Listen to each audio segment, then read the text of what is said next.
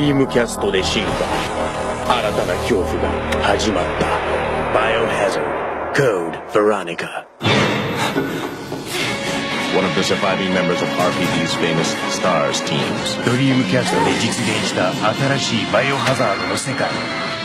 そのリアルさ、演出、息をのむ臨場感、そして恐怖。バイオ2の事件より3ヶ月後、ヒロインクレアを中心に物語は新展開を迎える。絶海の孤島に捕らえられ、ゾンビの群れに囲まれ、果たして生き残るチャンスは。全てが進化した次世代バイオハザード。君の心臓はついてくれるか。はい、飯。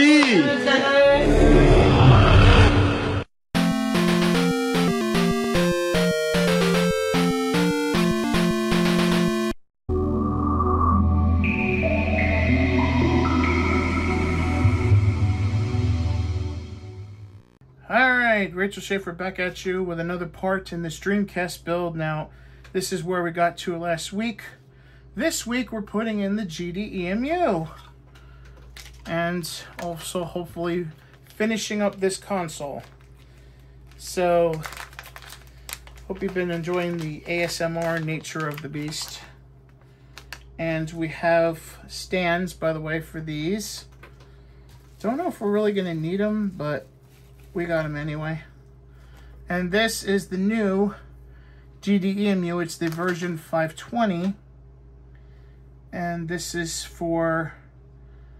This is the one with... This is a clone, yes, but this has the latest firmware on it. So Resident Evil is fixed, as well as Skies of Arcadia. And obviously, it's a good thing the Resident Evil is fixed, because if we didn't, we'd be in big trouble. So I want to do a test fit with this first. Make sure it fits. It should snap right in here, which is fine. Wonder what these standoffs are for, because I don't know if it's for the... Because it definitely needs a stand of some kind. Does it go in here? So I never encountered that before with it. Okay, so there's an installation guide that comes in.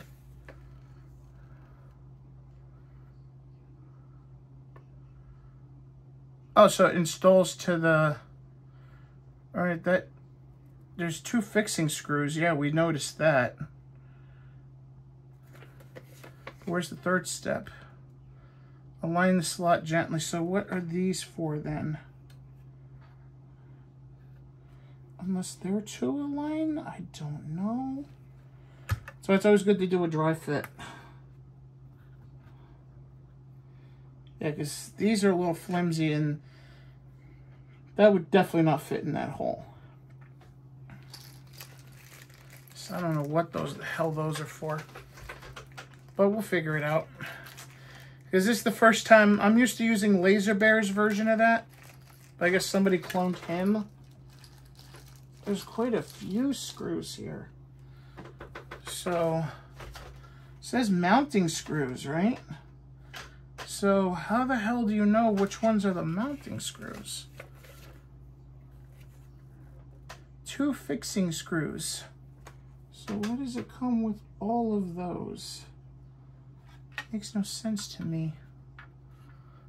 Unless one is to mount it to the board. We'll figure it out. We always do. Obviously, you want to put the SD extender in. That's the main thing you want to do. Now it says to put some aligning screws on here, which would be here and here. So we should do that, shouldn't we? So I guess the goal is for this to be one full piece, and then you slot her in.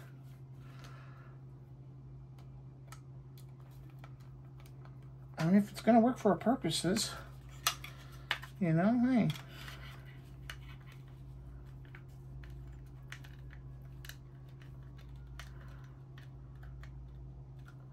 it's gonna work for our purposes, and hey.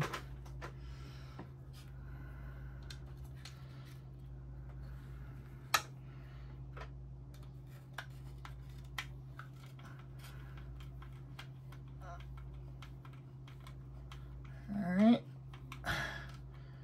Second mounting screw is in. So according to the directions, this is how you're supposed to have it. And there's a screw here and here. Let's try to pop her in as we normally would a disk drive. Okay, so there looks to be one mount where you can put it there. Okay, so I'm assuming, I gotta move my foot because my ankle's getting messed up. So, by the way, I have to put this power button in. I forgot about that, but it's good to do a dry fit anyway. So here's a, oh shit, oh, but anyway, there was a piece there. But here's the thing: how would you put it in there? Because it's flimsy. There's no real way to mount it. Unless the key is to break it. But why wouldn't they just have a part to break it in? I don't know. We'll figure it out. So anyway, because we're doing this sort of in real time,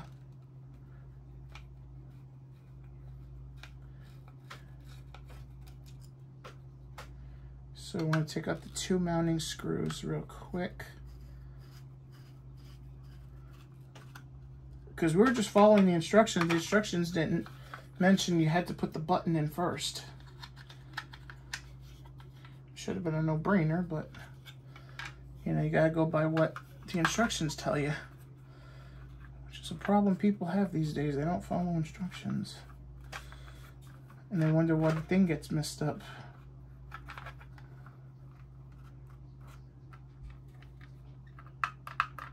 All right, so it does click.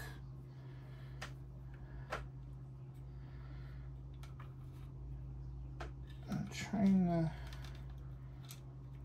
get her in here to at least have a mounting point for where I can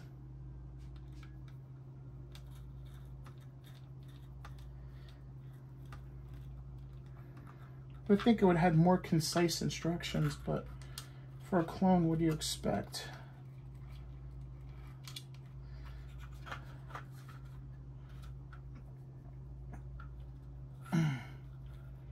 I know some people are like, oh, why don't you just get a legitimate one? Or because first of all, this is what a lot of other people are going to be using if they haven't used it already. Okay, so now all of a sudden this isn't mounted correctly. And I know I can get the screw in if I really needed to.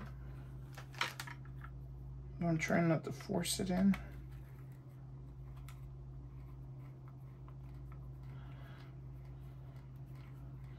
And secondly, why would I pay for a legitimate one when it's pretty much done?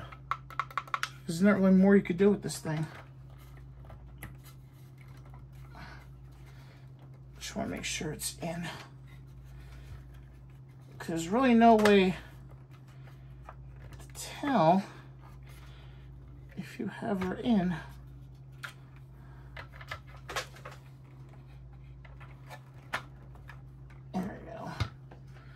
So I'm just gonna screw here and then just forget about this piece because it's attached right there. It's attached right there.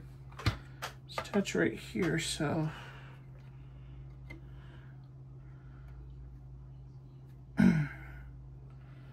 should be all right. Oh, so that I guess in this what this long screw is for. So why did they include the plastic pieces? I don't fucking get that.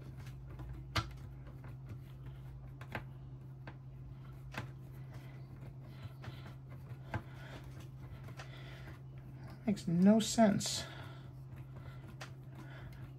Makes a lot of sense. Now, oh shit.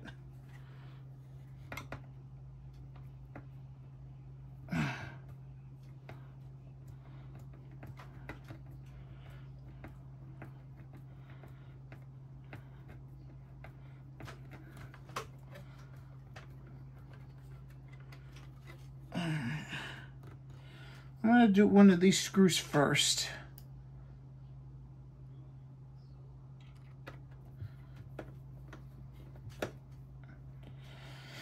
Because this could present a problem. Because you don't want to bend the board. There we go. You don't want to bend the board. But at the same time, you want to keep this.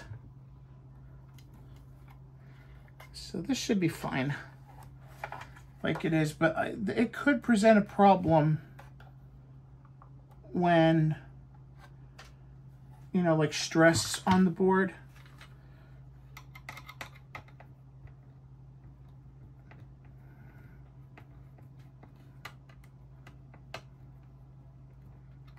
So I'm happy with that. It's straight. Because this screw could present a problem down the line. So that's what I wanted to make sure. And of course, now all of a sudden we see that piece. Again, this is why having concise instructions is paramount.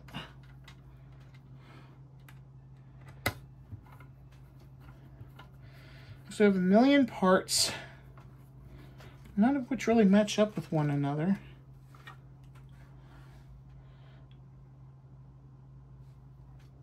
Still looks a little down to me, but we'll find out. That's the purpose of this project, right? See if it works. All right, so now, and by the way, routing our cable should be easy enough to do now. I'm just gonna put this under the GDEMU,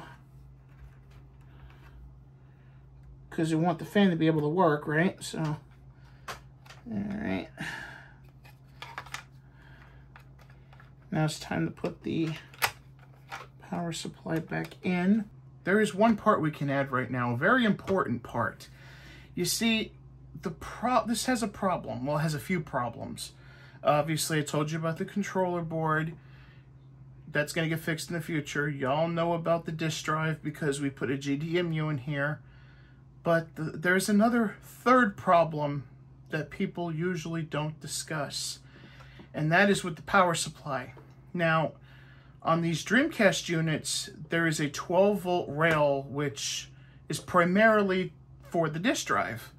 But since the GDEMU and the mode use a lot less power, that 12-volt is still being pumped through the system. And what happens is you'll smell that electrical smell, that smoky smell coming out of your system, and it could cause an overload. So it won't happen right away, but it'll happen eventually. So you could take the 12-volt regulator out, but you could also keep this stuck since the power supply is working, and you could use it for another Dreamcast that actually does have a 12-volt rail that obviously is needed for the disk drive. So what do we do then? We need to obviously replace the power supply. Well, that's where this comes in from Handheld Legend, and it's a very small device. Now, there is a couple different ones, granted. There is one that does USB, but we're not going for that yet. We're going with the more reliable one that we know of, and that is in this box. And what's in this box, if I can get it open, and I didn't think that I would need to open the box. That's why I didn't have my usual rubber on me. Oh, fuck it, I'll just rip it apart, because not like we're going to do anything with the box afterwards. So what's in this box is called the Retro PSU, or the Dream PSU. And what this is it's a power supply replacement for the Dreamcast. And yes, it is this small. It's this tiny. And what it does is it goes over your Dreamcast so you can actually change the power supply. And these, I believe, are for optional pins that aren't usually needed. So what we do is we just unopen our system. We're going to pop this in. One screw seals it. And this connects to our Dreamcast power wire. And it comes with another reason why it's low on electric, you know, low on, I should say, heat. Excuse me, it's late. Is because the power supply is external. That's why it has a little chunky boy here, so you won't be using a banana cord or an infinity cord no more. You'll be using one of these and also one of these, because this is what plugs into here, and this will go into the back of the Dreamcast, and this is what you're going to be plugging in from now on instead of the banana cord. And it doesn't need to be soldered in. That's already taken care of. You just plug and play. And we're going to show you how to do that right now. Alright, so we're back at the Dreamcast, and this is our setup as you seen last week on the inside of the Dreamcast. Now, just want to make sure that everything's on the up and up. So we're going to take out the power supply. And again, you want to be careful because even though this hasn't been turned on in a bit, you still want to make sure you don't get shocked because you're still dealing with live stuff, power supply stuff, especially that coil. You don't want to touch this or this especially. You'll get a nice buzz. Right, it's great to have magnetized screws. And of course that's obviously a problem with that one, but not as much a problem as this is.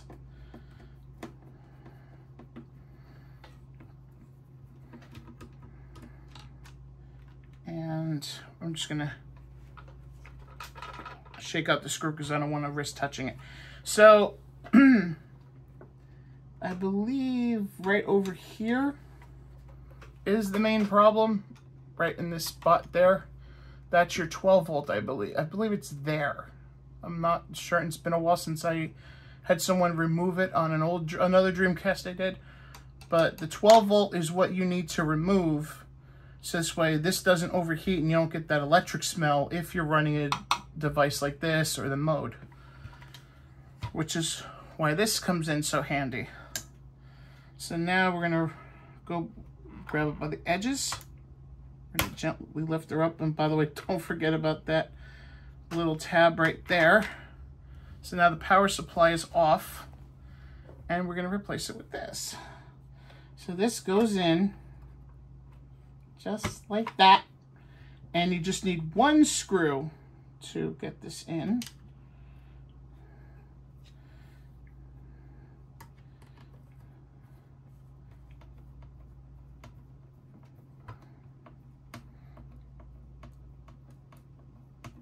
That's all you really need. And you can even take this plastic out if you want to. So this goes, so you got to run the wire a different way now because the power wire instead goes over here. So you got to make sure that you're on the up and up with that as well. I usually just tuck it under the GDEMU. And now you need to take this wire that goes under here, click it, and you have this adapter. Now the only thing that sucks is I wish they made that, because it's a 3D print clearly, so this way it could match the system. But I'm sure, and by the way, you don't screw it in, it just mounts just like the other one did. You can see on here it's got like the side mounts there, same with this one. So that's literally all you have to do is just one screw, make sure it's plugged in, and that's pretty much it. And from here, these parts, say if you're running a mode, you can literally use these to plug in various things. So you got the 12 volt ground, 12 volt ground, 5 volt ground, and 5 volt ground in case you need them. I don't believe we'll need them for this one. So now we just close her up. And by the way, just gotta, since it's 3D printed, you gotta make sure that that goes in back there. screw her in and we're done. Now it's time to test it. And look at that, would you? Claire is done. And you can see we went with the red controller and red VMU. Doesn't quite match completely, but it's still a red controller and it's still a red system. So this is a little more of a deeper red than this one is, but we'll take it. This is more of a ruby. This is more of like a dark red, like a blood red. So now we got the power in and we got the SD card in for the GDEMU. Now this other part is a slot to store another SD card, say if you want to make a smaller one with the Atomic Wave games. So now it's time to fire up Claire and see her work. And this camera's being an ass, which is nothing new. And obviously because of the Dreamcast and the clock, we got to set it again. I'm just not going to worry about it. It's working. The fan is blowing out like it should. And here's our open menu SD card. And of course, you know we got to play on here, right? We got to play us some Resident Evil Code Veronica. So that's what we're going to do.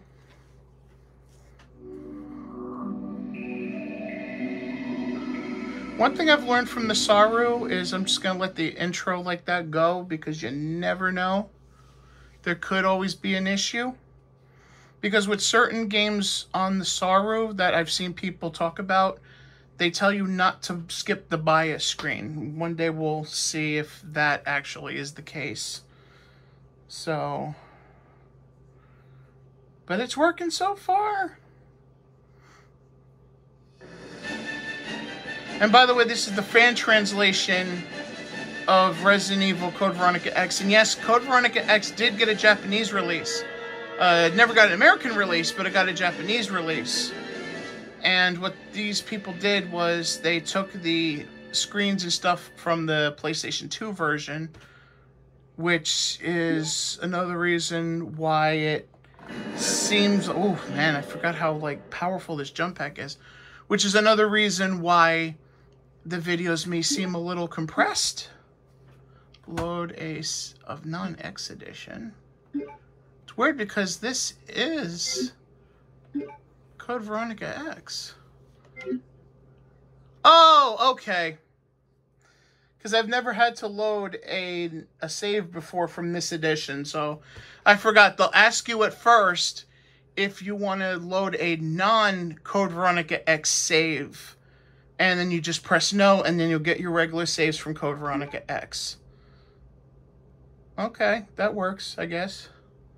So if you buy X and you already have a Code Veronica save, pick up where you left off. And as you can see, it's working just fine. It's really working. By the way, one more thing I want to show, just to prove that this latest iteration, this latest clone, if you will, of the GDEMU is fully working. And to do that, we're going to restart her up. Let's press start anyway, see what happens.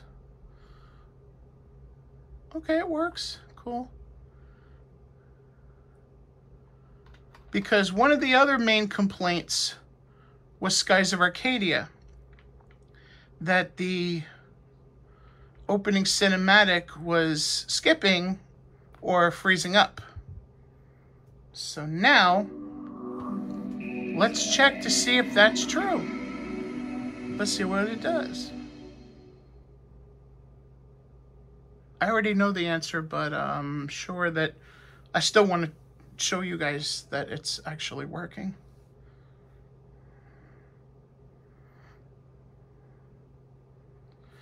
By the way, I wish there was a way I could change my mem card icon. I mean, that'll work for now, but I'd rather have a memory card icon for Resident Evil, because this is a Resident Evil system. Like, if somebody can make this, or if it's already made, where you have Claire's jacket emblem as a memory card icon, I would take it. And by the way, really exciting time that 8-Bit Mods is apparently working on, finally working on, by the way, a Mem Card Pro for the Dreamcast. I cannot wait. It's gonna be fucking awesome. This is the opening cinematic, by the way. This is the one that a lot of people are like, yeah, it freezes, it doesn't work.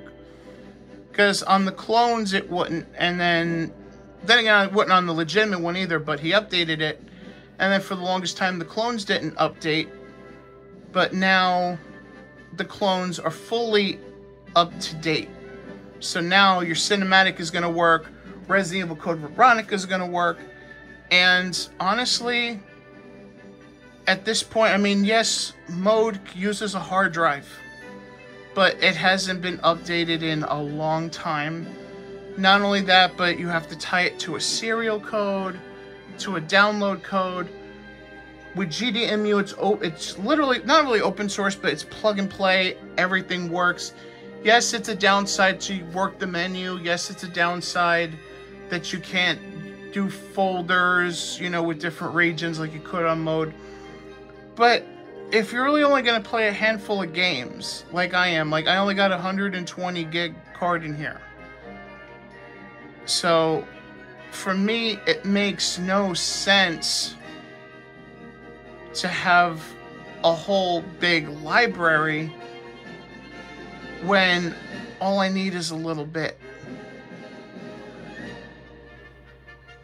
Especially since for a lot of Dreamcast games, they're like completely blown up. Like a lot of the Dreamcast GDIs out there are literally just 1.5, I believe, in size. But a lot of those games are a lot smaller. So what you could do is use GDI shrink and then put a certain line in the GDEMU ionize so it doesn't freeze. And you're good to go. I've had no problems. I did a test drive of the unit before I changed the power supply, and just to make sure it was working, and I had no problems with it whatsoever, except for the Atomic Wave stuff, which obviously I get. You know, that's a little complicated. But everything's working as normal.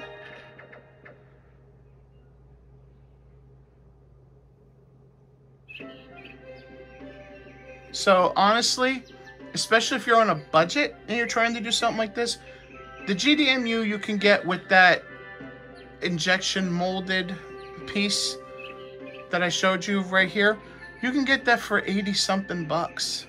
Mode is like $260, and on top of that, that's just for the board. That's not for the mount you're gonna need, which is another $30 that Laser Bear does. And by the way, use my code Little Miss Kitten, 5% off Laser Bear if you're gonna go that route. And obviously you're gonna need a fan, but you also gotta buy a hard drive. Yeah, you could use an SD card, but the main reason you'd want to mode over the GDEMU right at this point is the hard drive. So, and another SSD, 1 terabyte should be enough for the entire library if you're doing one game per region. That's literally like, I think it's like 70, 80 bucks now for an SSD. So you're looking at about 300 bucks, over 300 bucks just to replace the disk drive, to put your games on here. Meanwhile, you got the GDEMU that's, yes, it's a clone, but it's fully working. You can get a 128 gig micro SD or whatever that is for literally dirt cheap. Like, even if you get a 256, that's about like 20 bucks now, if you know where to go. So for literally 100 bucks, you could be up and running, and you don't have to go all out, change the shell like I did. I wanted to because this is the Dreamcast I've always wanted. But if you just want to get your Dreamcast up and running and future-proof it, all you literally need is maybe 40 bucks for the power supply, another 100 for the GDEMU with the SD card, you're good to go. So it's worth putting that investment in. And that's part of the reason why I do these videos. To show you not only the cool systems I'm building for myself, but to show you what's possible. Because a lot of you are going to dig and find your old systems, or you got the hankering to play your old childhood favorites, and I'm showing you that you can make it so much better. That's the whole point of these things, to show you what you can do. So now, Claire is completed. we have another system that's completely done. And now I'm going to sit back and play some games on here. And what's next? I have no clue. I got a lot planned, but I have no clue exactly which direction I'm gonna go. So the next thing I do is gonna be just as much a surprise as you. So until then, until we meet next time, Rachel Schaefer signing off.